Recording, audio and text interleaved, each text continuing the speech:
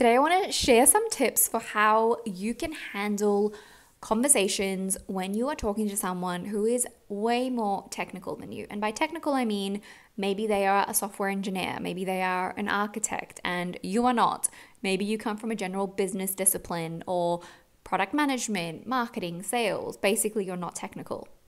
Technical can also mean that it's someone who has a lot of knowledge and experience in a particular domain or a particular niche. So there's that part of it as well. Tip number 1, go in prepared if you can. If you know who you're meeting with and you know what the conversation is going to be about, you can do your homework. And doing your homework doesn't mean you need to go and study the ins and outs of the technical concepts that they might talk about, but it's enough so that you're not completely blind, and it's enough that you can ask smart and meaningful questions.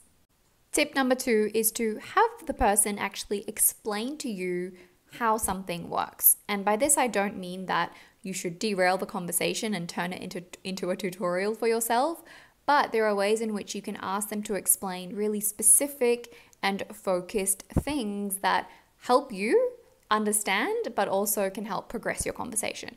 I've often used drawing and visuals as a great way to build a good relationship with someone really technical, or to help them relay a concept to me and to help me understand it. So getting onto a whiteboard, I'll even offer to draw something out myself and have them validate whether that's right or wrong. And then it turns into a really nice joint exercise where you're actually building understanding together. And third tip, which I would actually say is the most important, is remember what you're trying to get out of the conversation and remember what you are there to represent.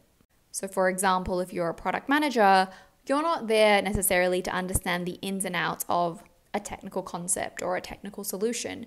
You are there to understand it enough so you can make an informed decision about a product and how it's going to impact or add value to customers. So you need to remember to constantly bring it back to that customer and bring it back to the business value. So if you are in a conversation with someone very technical and you're feeling a bit out of depth, bring it back to what you need to get out of it. Because chances are you don't actually really need to understand the technical details in a lot of detail. So steer the conversation towards that thing that you are representing and you need.